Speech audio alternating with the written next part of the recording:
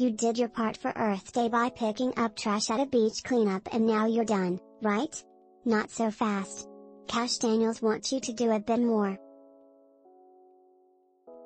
The 12-year-old from Chattanooga, Tennessee, has personally organized cleanups and removed thousands of pounds of garbage over the last 5 years from a stretch of the Tennessee River near his home. The Tennessee is one of the most microplastics-polluted rivers in the world. "I'm making a difference on the environment," he said in a recent phone call. "I don't like seeing plastic lying around anywhere." His efforts have led to partnerships with non-profit organizations such as Tennessee Beautiful and Keep America Beautiful.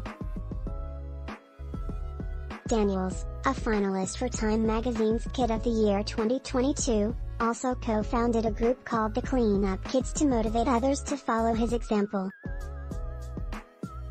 Now he's challenging young people around the world, or anyone, really, to collectively pick up 1 million pounds of litter in 2022. How will he measure their progress? Through trash tracking apps like Litterati, which encourages people to pick up trash and share photos online to create a global cleanup community.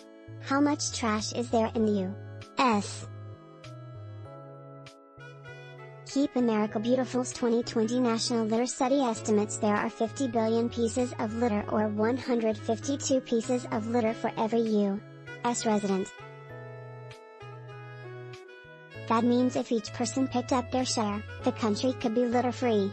Start by joining the 24th Great American Cleanup, which is underway now through June 22nd.